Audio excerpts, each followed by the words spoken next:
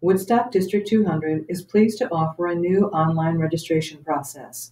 We hope our new system will streamline registration, making it easier for our families to complete. You should have received a letter or email detailing the registration process. Each letter contains a unique code, referred to as a SNAP code, for each student you will be registering.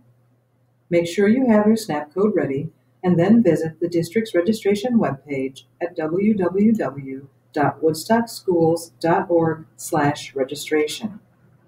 The registration page contains links to the registration system, as well as information about fees, forms, busing, and other topics of interest to parents. When you're ready to begin, click on the appropriate link listed under Registration Login Links. You will choose either Returning Student Registration or New Student Registration. On the sign-in page, enter the SNAP code in the box as indicated and click Continue. If this is your first time in the system, you'll be prompted to create an account, assigning a password of your choice. It's important to create only one account per household so that the system will be able to save and access your information correctly. Once you have created your account, if for any reason you must stop in the middle of registration, the system will save your information securely and you can easily return later to finish. Enter the date of birth for your student. If you are registering a returning student, the information already on file for that student will be pre-populated in the form. For example, name, address, and phone number. For each field, please read and verify that the information is correct.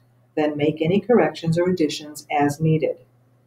When you finish the first section, the Next button at the bottom of the screen will take you to the next section.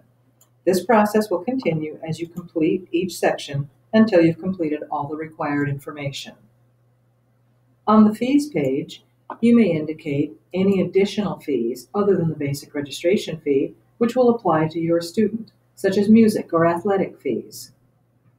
Complete the electronic signature and date, and use the Review screen to review all the information you have entered. If you have not completed any questions marked as required, the system will prompt you to go back and make those additions. You will not be able to submit your registration until all required fields are complete. If you think you may wish to return to the system again, you can leave at this point and re-enter at a later time to finish. If you are finished, click Payment and Submit. Payment can be made through the registration system using Visa, MasterCard, or Discover Card. If you choose not to make a payment at this time, you'll be provided with alternate instructions for paying at a later date. Once you have completed and submitted your form, you'll be asked whether you wish to register another child. If you wish to do so, you'll need that child's unique SNAP code and will begin the process again.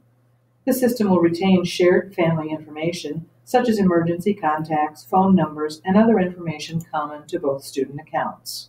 If you have any additional questions or concerns, please contact your school directly or email registration@wcusd200.org.